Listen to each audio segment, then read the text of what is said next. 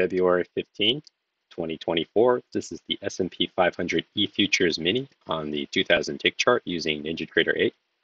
There was economic data that came out at around 5:30 Pacific Standard, which is about right here where you see this big spike. It was, I think, the core retail sales as well as unemployment claims, and that caused kind of a big spike, and then it settled itself afterwards. Overall, trading was range bound, and then toward the later half of the day, it kind of spiked up, consolidated, and then kind of grinded up. In the giant pre-market high and pre-market low, I thought prices were kind of trading inside this sub-trading range. So even though this pre-market high and pre-market low, most of the trading, most of the price action took place here and here. So it's about, this is actually very tight because this is about 50-20 to about 50-30. So it's about a 10-point trading range. I took a total of 3 trades today. I was profitable on 1, but then I lost on 2. So then I just had to kind of call it quits at that point and just, sit on my hands and just watch the rest of the day, because I try to make sure I don't trade if I take 2 losses, because I tend to, overreact or trade on tilt and get emotional. Plus it clouds my thinking when I have 2 trades that I've already lost. Then I try to get it back or take a position size that's too big, and I'm trying to hammer out that bad habit of mine of, trying to revenge trade and get things back. So ending in a red, so I'll have to just, hopefully tomorrow and the next days will be much better. So I'm going to get into the trades right now. I also want to point out that from here, I'll also draw it out again. From here, market open to about, I would say about 3.5 hours. This is all the price action that took place. And then, as we've seen in the past, from about 10 Pacific Standard to about 11, this is all the price action that took place. There's kind of a big leg up and then a consolidation, but you can tell this is just 1 hour. And then something similar. This is from 11 to about 12. So there's 2 hours of trading, and then from, 12 to 1, it gets a little bit choppy. So definitely most of the, I think, setups were back here in the early part of the day. The pre-market prices were kind of trading.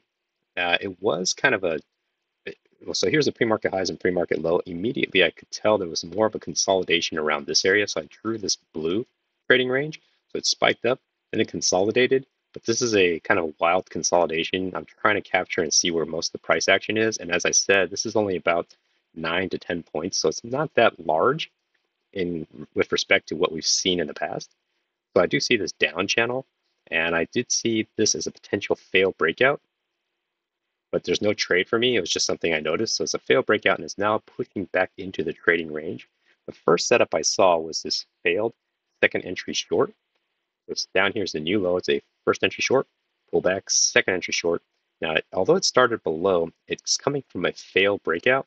So it had this green channel coming down. It broke out here early on, and it already tested the lows. So now I'm thinking the downtrend might have played out. The strength of the trading range might be pulling prices back in. And when I saw this failure, it's a pretty decently good failure. It's a strong engulfing candle of the previous bar. And I saw that potentially there is a yellow channel here. So it has 1, 2, 2 here. I guess you could count it as 1, 2, 3, 4, but I counted it as 1, 2, 3.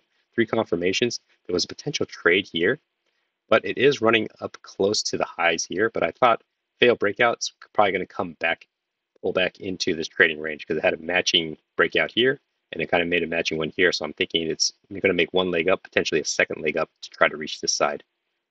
So if you take this entry, it looks like it would have worked out. And this is actually where I take my first trade, but I'm going to explain it, what I was thinking at the time, and then explain in hindsight why it was probably a really bad trade. So I saw this as a higher low. So it's a first entry short, second entry short, failed second entry short, and then it creates a higher low. This is truly a low that is higher than the previous lows, and this is a break of this yellow channel. So I was expecting a test of this high, but I failed to consider that there's not that much room between here and the highs here. So I quickly jumped on, which is early, because I just said, oh, it's confirming the second entry short. This is one leg up. I didn't think it was a measured move yet, or was creating a measured move, but this is definitely early because it has 2 attempts to move up. This signal bar also isn't very good. and it's a little bit far from the EMA. So as you can see, I jumped in, it came down, stopped me out. So for a good reason. So it already made one attempt up right here and made a matching high. So I thought, okay, well, that was foolish. And so then it forms this. I saw this, even though the count resets, I saw this as a visual first entry long pullback. Now this is getting ready for a second entry long. What I did like about this one is now it looks like it's going to try a second time to test the highs of this yellow up channel. It's a really strong close. So when this opened down up here, it flashed up, came back down, chopped around. I entered one tick above, and then it closed low. Now this isn't the most well thought out trade, but I thought it is bouncing off the EMA. It is at the bottom of the range. I was anticipating that this trade, the idea was correct, but it was definitely early because I was thinking prices still want to move up. And of course then, so I entered here, and then if, well actually, this blue arrow is a little deceiving. I actually entered on here. It flashed up and gave me my scalp. I wanted to make sure I got out before I hit this triple test, the potential triple test, and I was able to get out. If you were trying to go for 2 points, you probably were able to get it. Then prices. So this is where I actually take my third trade. So actually, if you see, this is like 635 Pacific Standard, 637 Pacific Standard, 643. So this happened in a span of about under 10 minutes. So I was definitely kind of over trading, probably seeing setups that weren't there. So what I saw here was a new high, say first entry long pullback, second entry long. So when I saw this close, I thought, well, obviously prices want to move up now. Now I failed to consider that the highs of this yellow channel has been met right here. And it made a second attempt up and it failed. So when it comes down here, the tendency now is to move back into the trading range, which it is because it's failed breakout here. So suddenly think I'm going to push all the way back through isn't really well confirmed. As I didn't take the big picture consideration that I'm kind of just oscillating and I'm just kind of chopping sideways right now. Yes, it had made one leg up, and it's made 2 attempts up, and it might make a second attempt up, but this is a little premature. But I saw this as a second entry long, and I saw this as a new low, first entry short, second entry short, failure potential, because it all depends on what this next candle it does. It ticks above, I enter, and then it actually only goes up 3 ticks, so it never really hit my order. It flashes down and stops me out right here, which is quite unfortunate because I was thinking maybe if I had my stop down here below this one, I might survive. But as you can see, even if I did that, move my stop, which is against my rules, I would have gotten stopped out anyways. So this wasn't really the best trade.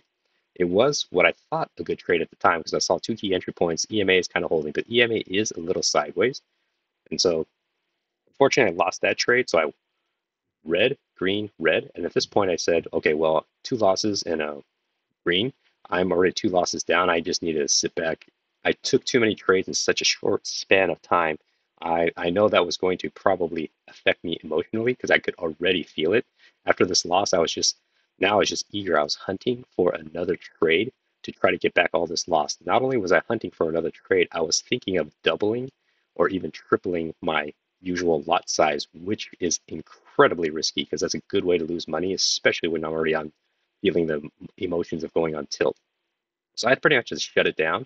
I kind of clicked off clicked to the simulated account, but I didn't take any trades. I just kind of sat and watched because I was trying to stay more disciplined because I knew if I won some simulated trading accounts, then I would probably feel like I'm back in the groove of things and come back and start trading on the day, which is not a good idea. I needed to kind of follow my rules and come back tomorrow. When prices continue moving up, it falls into what I think is this green channel. It creates this fail breakout, but I also saw this as a new low. It's a first entry short, second entry short.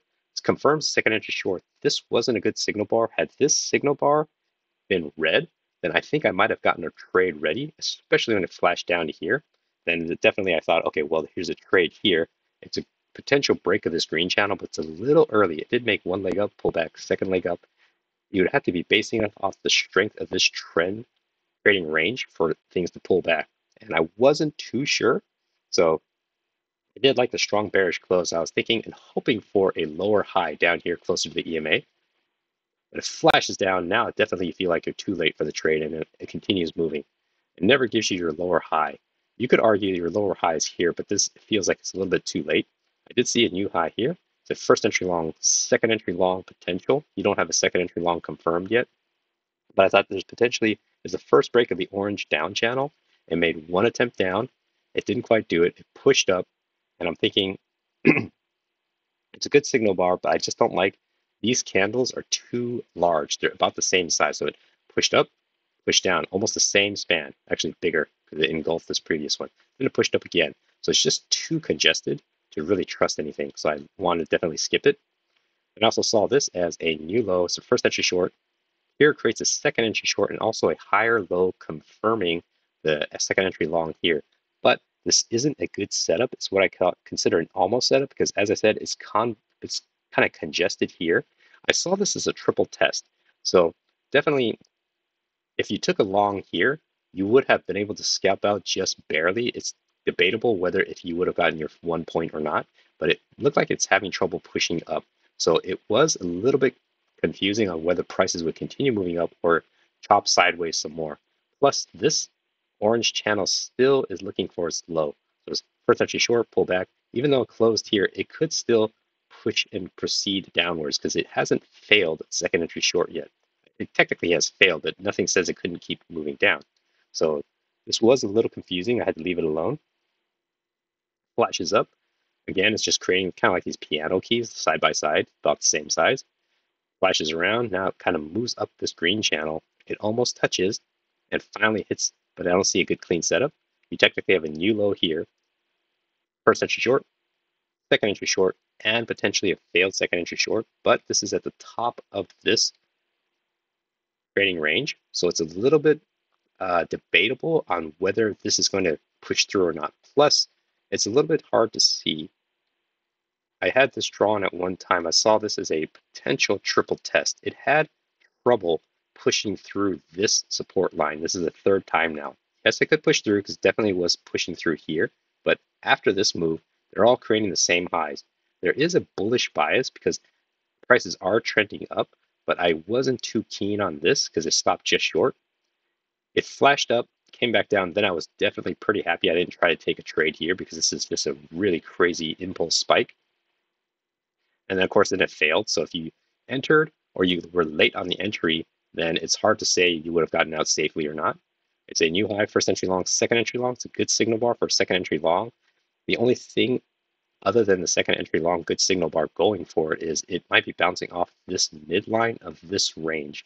But that would be dependent on how confident you are on this range, because if you move this slightly higher, slightly lower, then it's not really bouncing off this midline anymore. So I definitely had to leave it alone. Prices then come down, comes flashing down, creates an overshoot on this side, starts chopping. This is just convoluted. This is just too much congestion. It's a little ugly trading here. It's like new low, first entry short, second entry short, potentially a failure. EMA might be coming into play. It's just hard to trust. You also technically have a new high here. It's a first entry long, pullback, second entry long. This is a signal bar to go second entry long, but it's not a very clean signal bar, so definitely nothing here. It starts moving up on this kind of this choppy looking green channel, but it's hard to trust. Then it flashes down. I'm thinking it's one leg down, one attempt up, pull back, another kind of messy looking second leg up. Now it's pushing back down. So I'm watching and waiting to see if it's going to make this measured move. It stops short of it and it starts reversing. So it breaks out of this orange channel. Technically, you have a new high, first entry long. You do have a second entry long here. And it is kind of like the first break because it's depending on how you drew it, you could say there's a break, but there was no close outside. So it's kind of just blipped outside and came back in. So to trust this second entry long feels very dicey because this is what you see in real time. And there's no other, excuse me, there's no other key entry point here to tell you that it's a safe trade. Then it flashes up, kind of chops around, makes a new high here. You only have first entry. You have another first entry. And I thought this falling into this yellow up channel, nothing that I particularly like. And then the top of the yellow up channel fits pretty well here. It kind of has this big fail breakout. It's moving back into the range, but this range, the more it trades, the more it feels like it's not as valid anymore. Early on, it was a little bit more valid because it was kind of obeying the bottom side, but now it's kind of breaking below. So it feels hard to trust that this is a guiding trading range at this point. So I'm just kind of switched over to more channels. There's a new high here, first entry long. Technically, you have a second entry long, but this is also a terrible signal bar to trust to go long. It is the break of this green down channel, and you are expecting prices to come up and test. So it could be one leg up, and then it could be pulling back to create a second leg. I drew this orange channel, and here, this is a break of this yellow channel. So you're expecting a push and test of this high, but it's also a break of this green channel. It made one attempt down. This could be argued as a second attempt down. It looked like it failed. So this is very tight trading, but I was thinking this is a potential trade because you have a new high here. It's first entry long, second entry long. You haven't have a confirmed second entry long, but what I liked about this is it is kind of hugging this bottom of this orange channel. And this is the dominant trend line at the moment. It already made a two-legged correction, one leg down, pull back, second leg down. So it's one push up, pull back. It could be starting a second push up. Granted, you think the green one is in play, but I counted it as already one attempt, second attempt, and now it's starting to move up.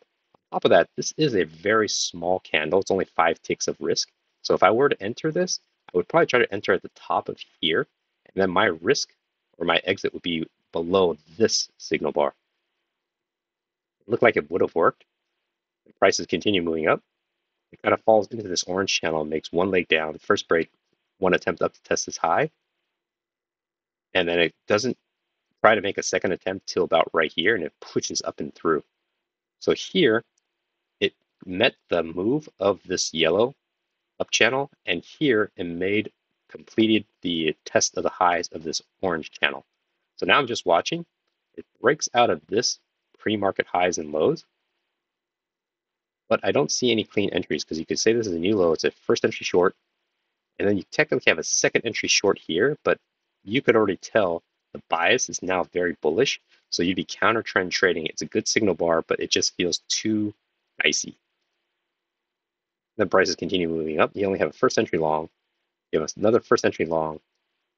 You technically have a second entry long, but I don't like that it's below the EMA. EMA previously wasn't as important because it's just chopping sideways, but now EMA might be coming into play because it's acting as somewhat of a support because prices are hanging out higher above the EMA than it is below. So even though you're thinking it could push back through, it had this overshoot, had an overshoot here, create another overshoot here. It's debatable whether the downtrend has it went and tested the lows, but I just didn't like the looks of this candle. I wanted this to actually close closer and ideally above the EMA. Then I feel first entry long, second entry long, feel more confident.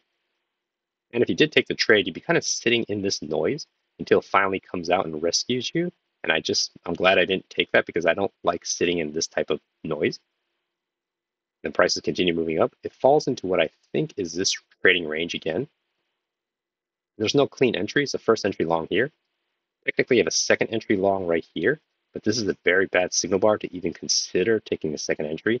Then if you wait for the trick bar to close, it's not very convincing either. Plus, you're already running into the high of the day, which was this blue one that is spiked up, and potentially the top of this resistance. Then it just kind of chops sideways. It gets noisy again. Technically, you have a new low here, first entry short.